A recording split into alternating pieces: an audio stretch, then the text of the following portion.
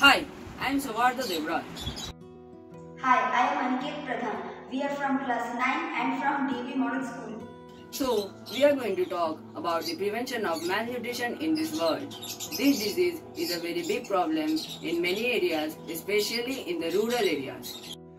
The best way to prevent malnutrition is to eat a healthy, balanced diet containing nutrients and protein-based foods and plenty of fruits and vegetables.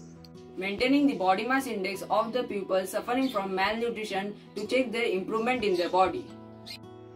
Engaging the people in moderate physical activities for at least 4 to 5 times a week for about 30 minutes. Trying to maintain the ideal body weight for the height of those people suffering from this disease.